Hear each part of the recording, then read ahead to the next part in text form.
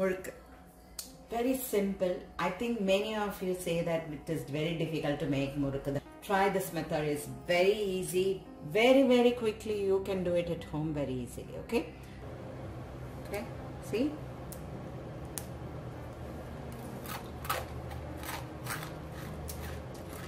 Very crunchy. Let's have a look at the ingredients. I have taken here 1.5 cup of the rice flour. Now you see the rice flour what I have used is a normal idiyappam powder. The Nirapara one what I am using, I have used it here, okay. I have not done anything. The store-bought rice powder this is, okay. 1.5 cup I have taken. Half teaspoon of the jeera. I am just crushing it between my palms and just adding it so that it leaves its flavor more here, okay. I have here 3/4 cup of the flour. This is now the fried gram. Fried gram is like pottu kadala we call it as, okay. That's a fried gram. What I have done is just taken it and I have nicely finely powdered it. For those of you who don't know or having confusions, this is what. I have taken about 1/2 cup and nicely powdered it, and I made this and I sieved it very well, and I have added here. Ensure that you powder it fine. Do not please leave anything which is 1 or 2 not grounded. Then you need to nicely sieve it up and then add, okay. That's all we will need, and we will need some oil. What I have done is I have allowed the oil heat very well. From there I am taking little bit of hot oil and I have added here. This is like this, 1 small spoon. It could be about 3 tablespoons, okay. And you can add about 1/2 teaspoon of the salt and a pinch of asafoetida, say about 1/2 teaspoon if you have. Mix all of this very well, and what you should do is add normal water, normal regular drinking water, not warm water, nothing, just the water, and knead it into a soft dough. It's not very tough to knead this very easily. You see how soft the dough has become. Add as much as water you need and then knead it into a soft dough. Now what I'm going to do is mix it very well. Even at this stage when you are mixing, just have an eye. Eat little and see there's enough salt on this. If it is not there, just add a little bit of salt and mix it nicely well. And then we'll be needing this kind of a ring to make the murukku. Ensure the ring is put inside like this, into this here. Keep your ring there, okay. I have greased little bit of oil well into this, okay. Even this.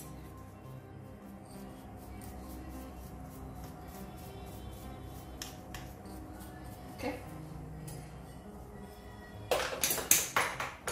Let the oil get heated.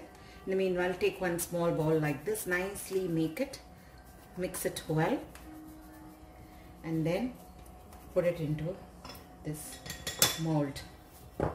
How much ever your mold can hold, like, see mine, I have enough, little more space, so I'm just going to add that also into it, okay, into it, and then we will leave this up. Use a spatula like this here, and back of the spatula very easily you can just, you see, and then just join that there.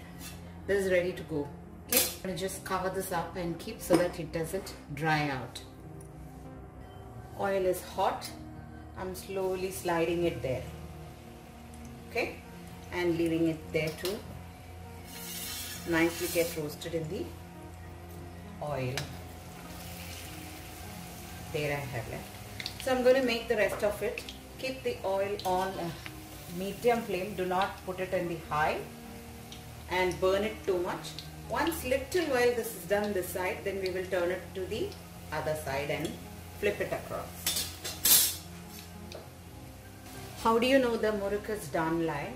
When you see, now you see the bubbles coming like this. Once the bubble is reduced, then your murukku is almost done like, and then you can just take it out. So that easy this murukku is to make.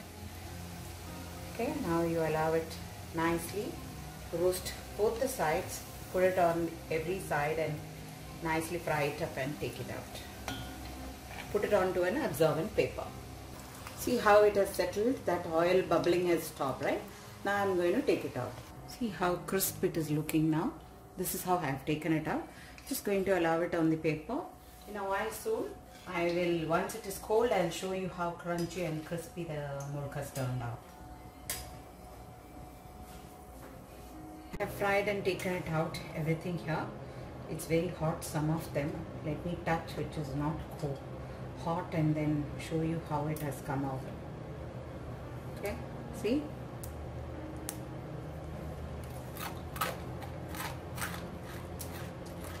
Very crunchy.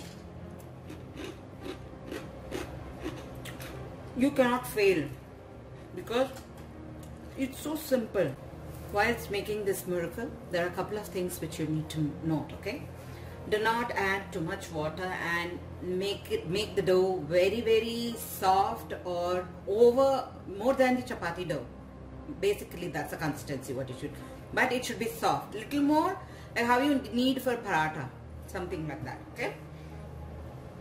Do not allow, very hot. Do not allow it retain in the oil. Once the bubble subsides, don't allow it retain in the oil more. Make it brown and take it, because after you take it from the oil and which is outside, when we keep it, it gets to get more color to it. So you need not wait for it to get a brown color and then bring it out. When you yourself will make out, when you are just turning that side and this side, the texture of the murukku is like very gooey, like when you instantly put it, okay? And that time you don't just immediately increase the flame or anything. Just keep the flame on low, the medium light, what consistency you are heating the oil. And the same thing, you fry it and take it out, and it will get done very well. And once you put the murukku into the oil, immediately don't flip it, because it is very gooey.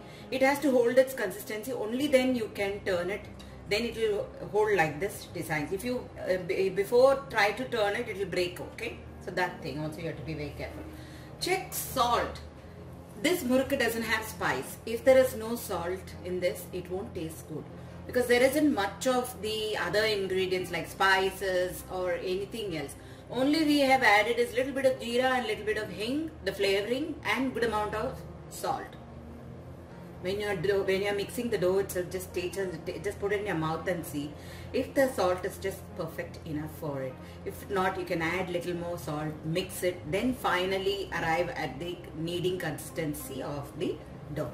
So this is how we have made the murukku today. I'm sure you will really enjoy making this at your home. Now Kartika Deepam is coming. I'm sure all this you can make it very easily and so simple. You don't have to go to store to buy the store-bought one, because they are so healthy the way what we are making at home. With fresh ingredients you can make.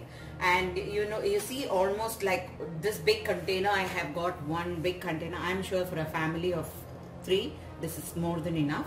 So try making and let me know how you like it. Thank you for watching me. Happy cooking and happy munching. Bye-bye.